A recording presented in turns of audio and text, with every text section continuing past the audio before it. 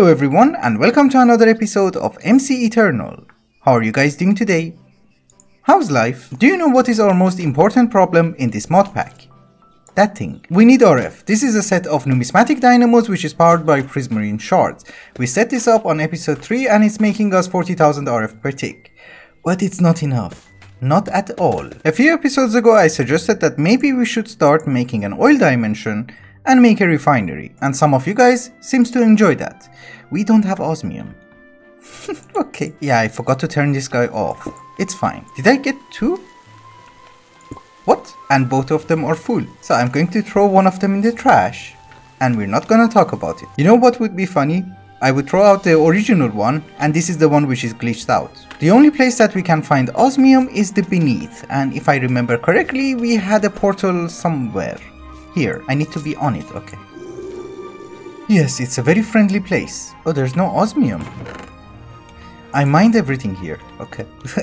We have to move this. I don't know which episode it was, but I did dig a small tunnel over here in order to get some uranium. So we're going to use this place. Yes, here it's much better. We have at least 1000 ores, which is good. I just wanted to show you the most irritating thing that someone can do in Minecraft. I hope you enjoyed it. Yeah, I think we should just make it a bit bigger so that this doesn't happen again. How much health do you have? 320. We run. They are strong over here. The thing is, in this mod pack, because of very weird configurations, our digital miner is going to mine one block every 20 seconds. So it's gonna take a while until we get osmium. So what I'm trying to say is that do we have any other pump? Yeah, I didn't want to go with buildcraft, but we don't have a choice. It's good that we have a quantum entangler porter. That's good. In order to make a dimension out of oil, we're going to need at least 128 buckets of oil. And there's an oil geyser over there. I think they're called geysers. Actually, I'm not sure what they're called. I'm not an oil expert. What are you? Hello. So if we go on top of the oil fountain or geyser or whatever it's called, we can put a pump. Normally you should power it with redstone engines, but I'm thinking if we use an ultimate universal cable from mechanism, which doesn't connect. Why you don't connect? You should connect your universal cable. There might be a solution. So if we make a golden transport pipe and then upgrade it with redstone, this will be a golden kinesis pipe, meaning that it's going to transfer energy. So do you connect? Yes. So do you connect to a universal cable? No, that failed. If I connect you to a quantum entangler porter, you should technically work? No. I'm trying not to sound very stupid, but this is called an ultimate universal cable. It can handle RF, EU, and joules. And this works on MJ. You want engines? You get engines. I'm not picky. I wanted to be picky, but unfortunately I don't have a choice. And the drum goes on top. So are you getting me oil? Yes, we are getting oil at a very amazing speed of, I don't know, 1 bucket every half an hour? Okay, no. I was hoping that we would be able to make an offshore platform and try to refine oil over there so that we would be able to get the fuel that we need in order to power more generators. The thing is, I did not know that mechanism joules is different from Minecraft joules, because they're both MJ. So if different types of power are not compatible, maybe we should try other means. If we craft a dimlet workbench from RF tools, we should be able to see all the dimensions that we can make. We can make a dimension out of empowered oil. Okay. A crude oil dimension is rarity 5.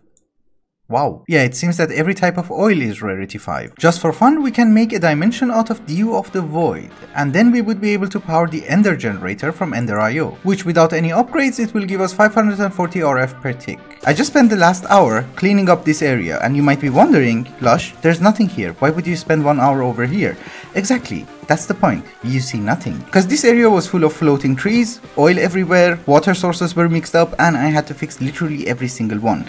So now it looks decent. And during that 1 hour I had to do a lot of thinking and also a lot of planning. It seems we have to work on our infrastructure, because our infrastructure is basically garbage. We don't have any income of ores, especially osmium, and we don't even have enough RF in order to run a dimension which is rarity 5. And even if we get the initial oil that we're going to need in order to run that dimension, that's still not gonna work, because that dimension is so expensive that I need like 200 dynamos. The first part of our infrastructure which we need to fix is how to get osmium. What are you doing here? That scared me.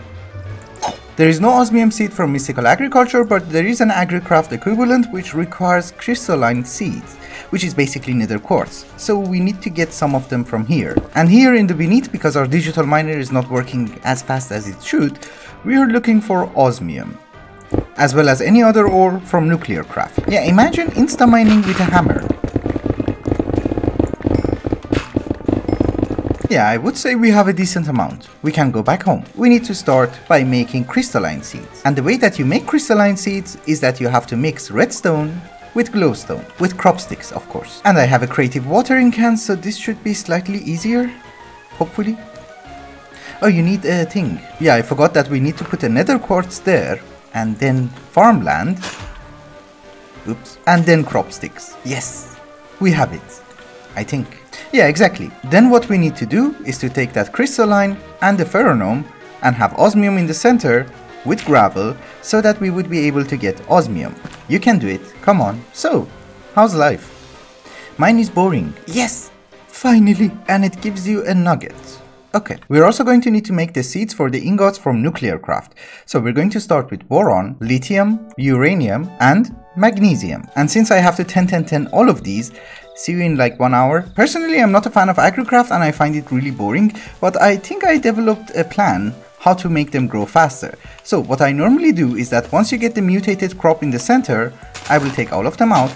I analyze the one which is in the center, and then I put it in the center again and make it spread to the other ones.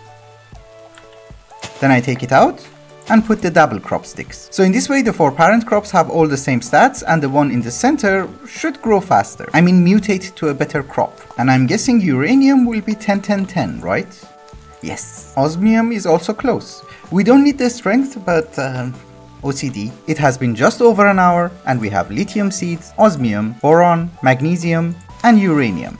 And all of them are 10.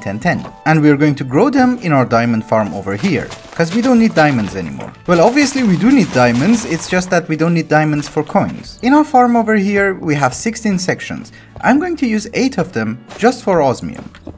But the thing is, we need to get rid of the diamonds. Did I put an access hatch? No. There is something over here which is causing a crazy amount of lag, and I don't know what it is.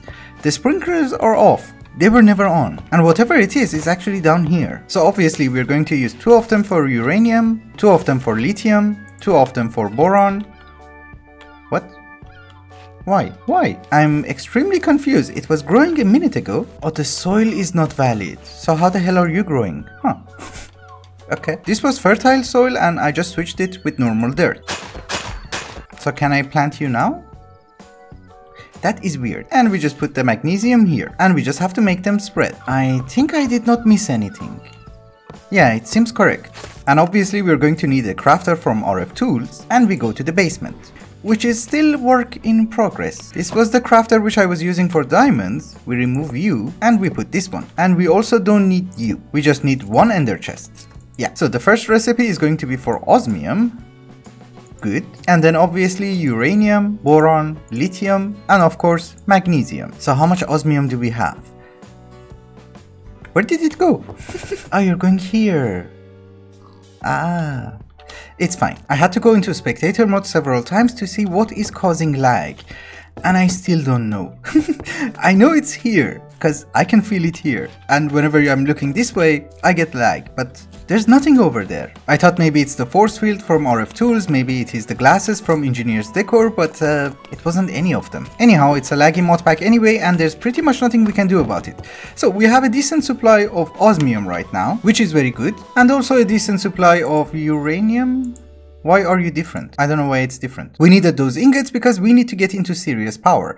So we're either going to go with a mechanism fusion reactor or even the one from nuclear craft, because we need serious power, and with dynamos that's not gonna happen. The only issue that we have with a fusion reactor from mechanism is that it is going to require sunlight, because there is something called a solar neutron collector which is going to make us tritium, and that is going to require sunlight. And we don't have sunlight over there. So I just wanted to check if we put a solar panel in the desert, even though it's raining in the other biomes, do you work?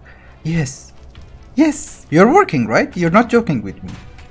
Okay, then it's easy. Just out of curiosity, do you also work in the savannah or not? Yes, you do. And the reason that I had to check this is because it is actually cloudy and you can hear thunderstorms. But apparently you don't need the sun. They just bypassed my missile system.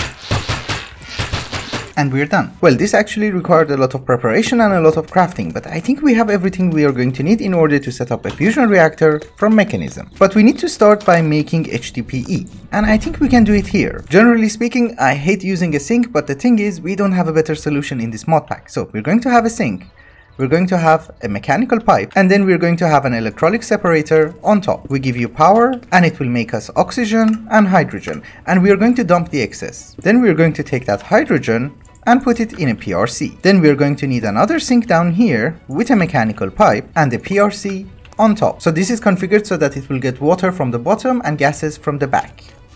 It sounds weird, I know. If you put any type of crop or any type of seed in a crusher, you will get biofuel. And if you put the biofuel in the PRC, which is having hydrogen and water, you will get substrate, eventually, one day, maybe, and a little bit of ethylene. I always have to check, so this ethylene that we have over here is a gas. So we are going to use a pressurized tube and we are going to extract it into a rotary condensator. And if we provide it with power, it will take that ethylene and it will give us liquid ethylene. Now that we have the liquid ethylene, what we have to do is that we need to put it in another PRC together with oxygen, and if we give it substrate, it will make us HDPE. We actually need like 3 pieces of HDPE, but I am going to make this a little bit more clean. Since we do not need a crazy amount of HDPE, I'm not going to make this fully automatic. I did install an elite crushing factory over here, which has 7 slots. And if we put 7 stacks of items inside, this should work fine and it should give us tons of HDPE. I also hooked it up to an ender chest so that it will go into our ME system. Also, someone told me that you should not put the electrolytic separator on dumping excess. Well, I didn't, and this happened. So we're going to dump excess. We needed the HDPE in order to make the HDPE sheet, so that we would be able to make the solar neutron activator, which will make us tritium. I think it will make us tritium, maybe it's deuterium. No, it's tritium, okay. For the mechanism reactor, I have prepared a very small area in the desert, I have flattened it out, and this should be enough in order to have all of our machines. The mechanism reactor requires 2 different fuels. Deuterium, which you will get it from heavy water, and tritium, which you get it from lithium, and this is why we needed the solar neutron activator. I think we should start with deuterium, so therefore we need to start by getting heavy water. I want every section of the production to fit within one chunk, and this is why we're doing it like this. We are going to start by making heavy water, and for that we're going to use 16 pumps. And obviously this is not the most efficient way of setting up pumps, but I like symmetry, so I'm gonna do it like this. And in any case, I think it will look cooler. If you put a mechanism pump on top of a water source, it will provide you with water, right? But there is an upgrade called the filter upgrade, which will make heavy water from regular water. And you have to put that in. And you have to put the filter upgrade inside the pump before you give it power. Unfortunately, this quantum entangler porter was connected to power, so some of these pumps got water. I have to empty them. And you can see that they are producing heavy water. It's incredibly slow, and this is why I made a bajillion upgrades. And needless to say, this is why we needed tons of osmium. Yeah, you see, fully upgraded, it's not that bad. This is the way that I prefer to make heavy water, but it's actually not the most efficient way of making heavy water. The thing is, it makes much more sense if you put the pumps in a row, like this, because this way you will use less quantum entangler porter, less pipes, and you can fit more pumps in one chunk. But in my brain I'm picturing a building, and I think this will go well with it.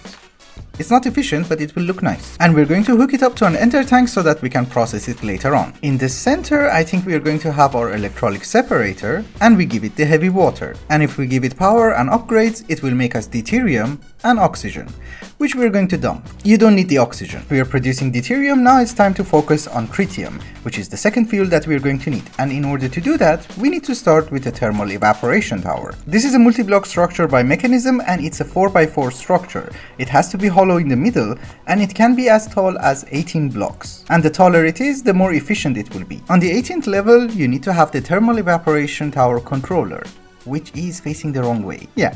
Much better. And you're also going to need to have 4 solar panels. Of course, technically you don't always need to have solar panels on top. You can use a resistive heater, but a resistive heater which provides heat to this tower is going to consume a lot of energy, which I don't have. So for now, we're going to use solar panels. And this guy is also going to require 2 valves. One of them will be for water, so we're going to use a beautiful sink again. Did I went too high? Yes. Yeah, I forgot that I went down by 1 level, so it's okay. We can fix it. So we put the valve here, and now you should connect. Yes. If we provide this guy with water, and it will provide us with brine. The amount of brine that you will get depends on the biome that you're in. If it's in a desert and it's hot, it will be faster, and if you put resistive heaters, it will also go up dramatically. I think I'm going to have 4 evaporation towers in order to make brine, and then we're going to have 2 of them in order to convert that brine into liquid lithium. And obviously we need to take that liquid lithium, convert it into lithium, and put it in a solar neutron activator in order to get tritium. So let me set everything up and then I'll be right back. Okay, we have our 6 thermal evaporation towers. 4 of them are for making brine and 2 of them will be for making lithium out of that brine. Hello.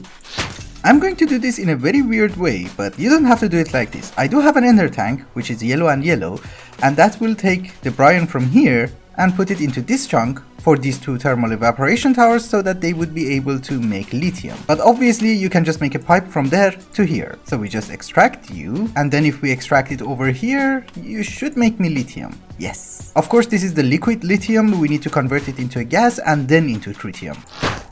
I would like to mention that I make most of these stupid decisions because I want things to be clean and neat and symmetrical, and this is why they are not as efficient as they should be, or some of the decisions might look weird. For instance, that one, or even this one. But I don't like janky cabling that much, unless I can hide it under a facade or something. I made a few changes. So instead of producing deuterium over here, I actually brought our electrolytic separator down here, because I want things to be as close as possible to the reactor. Also, the lithium that we're getting from this thermal evaporation tower is in liquid form, and we need to convert it into a gas form. So I have a rotary condensator over here, and I hooked it up to an ender tank, which I left it somewhere here.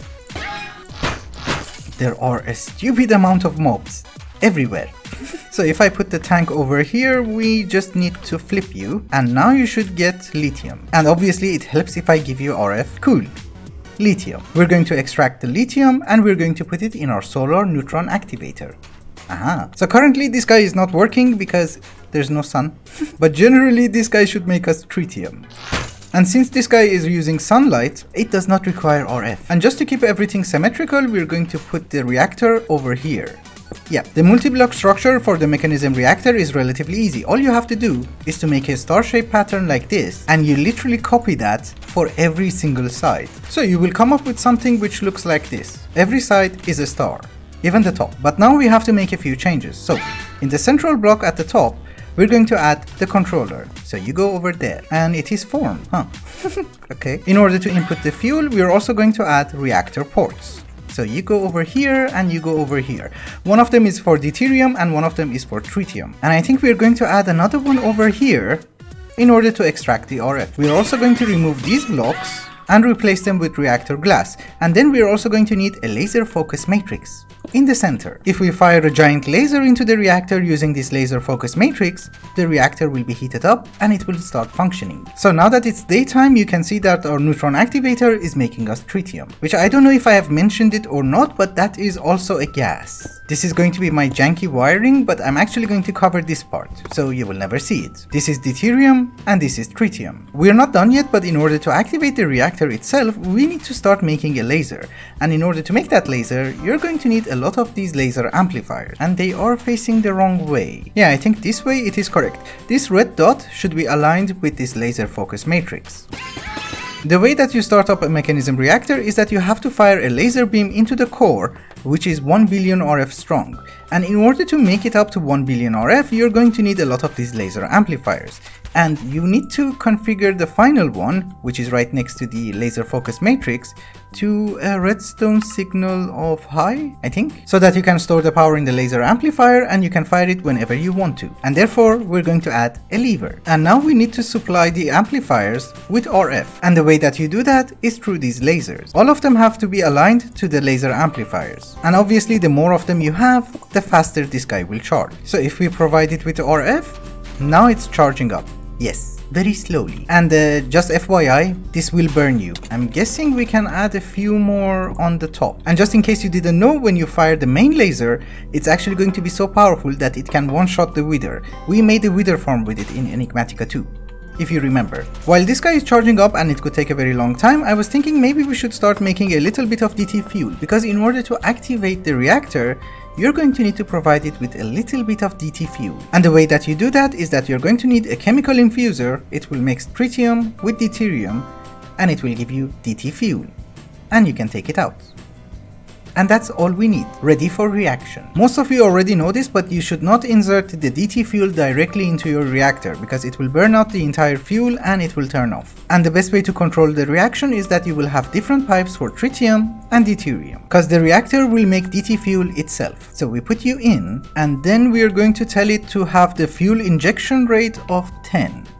Yes, 10 millibuckets per tick. We don't want to go that crazy because we don't have any way to store that power. And I want to make an induction matrix, but unfortunately it's going to require so much osmium and we don't have that. So are you done? No. I think we have everything we're going to need. You just have to set one of the reactor ports to output so that you can extract the power. And this guy is also charged up, so we should be able to fire it without it hitting us. Let us hope that everything works. So I made a mistake, which I always do. If you want to specify the injection rate, once you type it, you have to press enter. Otherwise, it will not register. So I have to wait for you again. I'm going to add more lasers because I don't want to wait that long. Yeah, exactly. Now it should charge faster. Not by much. I put more DT fuel inside, the fuel injection rate is correct, and this guy is fully charged up. Here we go again. It works! Yes! And it is already generating us 600,000 RF. If I'm not wrong with the fuel injection rate that we have, this guy should generate us, I don't know, 2.5 million RF per tick, which is not that bad. But next episode, when we make the induction matrix, we're going to go higher than this, because we have a place to store that RF. Because right now, literally everything is being wasted. 900,000 and 1 million RF. Haha, it will still go higher than that, but we don't have to watch it. Anyway guys, I think it's also a good time to wrap up the episode. Thank you so much for watching, and I hope you enjoyed it. Till the next one. Bye bye. Oh, and by the way, before I forget, we are going to name the dragon next episode very democratically, because you know that I love democracy.